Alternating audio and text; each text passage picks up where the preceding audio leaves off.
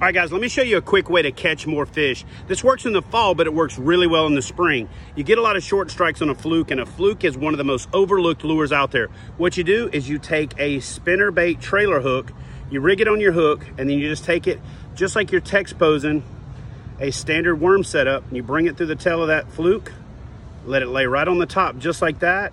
You still get plenty of action. One of my favorite flukes is a Yamamoto fluke because it's got the weight to sink a little bit better. This thing right here will still articulate. When you hook the fish up, they're not gonna get off, they stay buttoned. If you wanna catch more fish this spring, do it on a fluke, do it on a Yamamoto fluke, and add a stinger to sting them. And if you want more awesome tips like this, be sure to hit that subscribe button, subscribe to my channel for more tips and trips.